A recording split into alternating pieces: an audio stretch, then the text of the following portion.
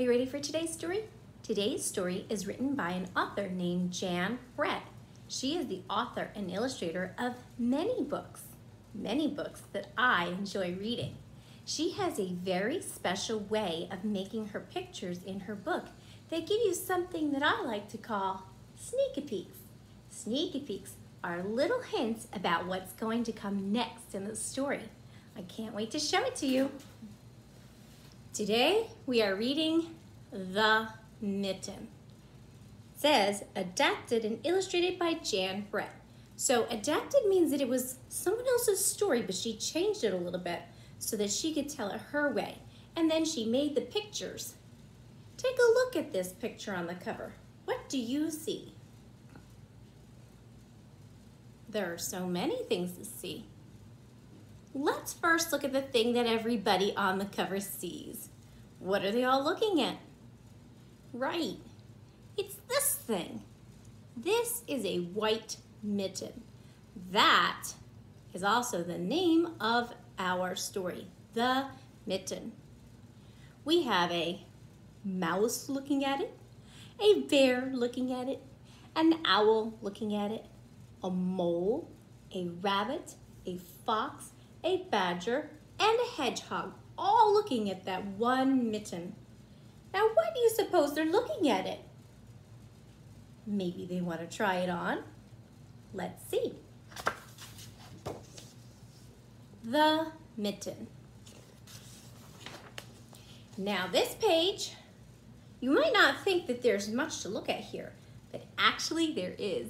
It's those sneaky peeks I was telling you about. Here in this sneaky peek, we see the boy, and he's looking out the window. And what does he see? Snow. So of course, what does he want to do? Yep, wants to go outside in it. And there he is, heading out. He forgot a few things. He doesn't have a hat on, or gloves, or a coat, none of those things. Here we go. Before we start, let's look at this picture. In this sneaky peek window that's in the shape of a mitten, we see a grandma. She has this big wheel with some string on it. This is called a spinning wheel. She's spinning yarn, and we use yarn to make things like sweater, scarf, and mittens. Once there was a boy named Nicky who wanted his new mittens made from wool as white as snow. Grandma's gonna make him some mittens, and he wants it to be white. Here she's getting some white yarn. What's the problem with having white mittens in white snow though? Right, they match. It's the same color. So if you drop your mitten in the snow, will it be easy or hard to see? It will be hard to see because it's the same color and it's camouflaged. Can you say camouflaged? That means that when it's the same color as the thing it's on, it's harder to see. Sometimes it's almost invisible looking. At first, his grandmother Baba did not want to knit white mittens. She didn't want to do it at first. If you drop one in the snow, she answered, you'll never find it. But Nicky wanted snow white mittens, and finally Baba made them. His grandma's name is Baba, and she says, if you drop them, you're not going to be able to find them. But he says, I really want white. So she made them for him. After she finished, she said, when you come home, first I will look to see if you are safe and sound. And then I will look to see if you still have your snow white mittens. So that's the first thing, is to make sure he's safe. The second is to make sure he has those mittens. So there's Baba, there's his footprints. He's going out. So off Nicky went, and it wasn't long until one of his new mittens dropped in the snow and was left behind. Oh dear, his Baba warned him, and now he has lost it. How do you think Baba will feel? Probably angry. As we get ready to turn the next page, I want to show you in the sneak a peek window, there's an animal snuffling along. I wonder if that animal will find the mitten. Let's see. A mole, that's that animal. A mole, tired from tunneling along, discovered the mitten and burrowed inside. It was cozy and warm and just the right size, so he decided to stay. Look at that. He found the mitten and it was nice and cozy and warm, so he went inside of it. In the meantime, we see Nicky over here running around playing. Has he noticed that he lost his mitten? Nope, he's just still playing. But underneath him, we see in the sneaky peek window something in a log. I wonder if we will see that creature next. Hop, hop, hop, hop. There it is. It's hopping out. It's a rabbit.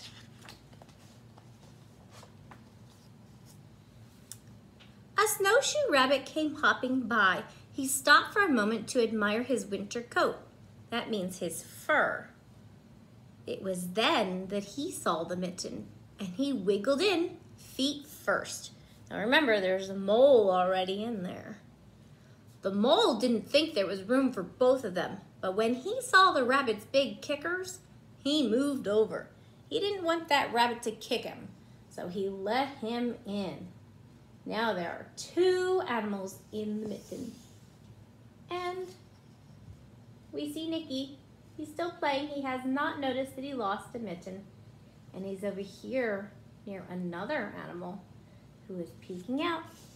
And here he comes. What do you think he's going to do? I think he's going to find the mitten too. Next, a hedgehog came snuffling along. Having spent that day looking under wet leaves for things to eat, he decided to move into the mitten and warm himself. Do you think that mitten is big enough for a hedgehog? The mole and the rabbit were bumped and jostled, but not being ones to argue with someone covered with prickles, see, a hedgehog has prickles, they didn't want to get poked, so they made room for him. Now there's three creatures in that one little mitten, all trying to make it their home. Let's go look at our sneaky peek windows. There's Nicky. He's looking in a hole in the tree. But up, up, up, up, up, up, what do we see? Whoo-hoo, do we see, I should say. Yeah, it's an owl. And now he's flying along. What do you think he's going to do? Yep, I think so too. As soon as the hedgehog disappeared into the mitten, a big owl, attracted by the commotion, swooped down. When he decided to move in also, the mole, the rabbit, and the hedgehog grumbled. Why do you think they grumbled? Yeah, it's too squishy. They don't think there's room for anybody else, especially a big, giant owl. But when they saw the owl's glinty talons, they quickly let him in. His talons are his claws.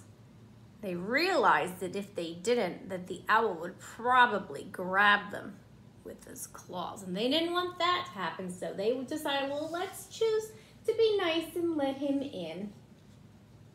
And then we see in the sneaky peeks, there's Nicky, still playing. Oh, look, he's made some snowballs and he's throwing them. How is he throwing those snowballs without his mittens on?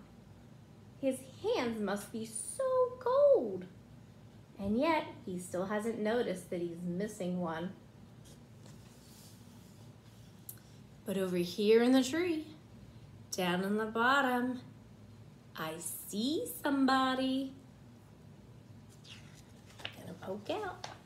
What kind of animal do you think that is? It looks a little bit like a skunk because it's black and white, but it's actually a badger. It's a badger. Can you say badger? Up through the snow appeared a badger. He eyed the mitten and began to climb in. What? That's too many animals in the mitten. Look at it. What's happening to the mitten? It's stretching out. The mole, the rabbit, the hedgehog, and the owl were not pleased. There was no room left. But when they saw his diggers, they gave him the thumb. Yep, come on, get in, you can get in. They didn't want the badger to hurt them, so they said, come on in. Here we see Nicky is still blissfully unaware. That means he doesn't even notice that he has lost a mitten. And who is under him in the log pile? Right, it is a fox. Here's the fox, he's running along. What do you think the fox is going to do? Well, why not? Everybody else is in the mitten, right? It started snowing, but the animals were snug inside the mitten. A waft of warm steam rose in the air, and a fox trotted by to investigate. What is investigate? Yeah, to check things out. He wanted to see what's going on here. Just the sight of the cozy mitten made him feel drowsy.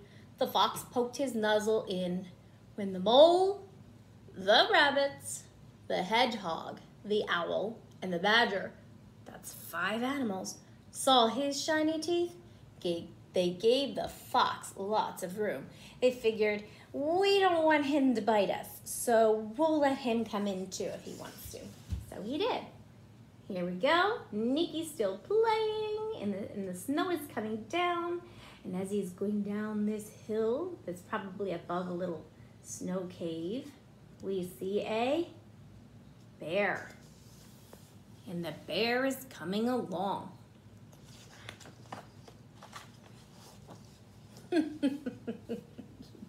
This is humorous, right? It's funny. Does that gigantic bear think that he's going to get into a little mitten? Well, what happened to the mitten? It stretched out for all those animals. Do you think it can stretch more for the bear? Or perhaps it might break. Let's see what happens. A great bear lumbered by. He spied the mitten all plumped up. Not being one to be left out in the cold, he began to nose his way in.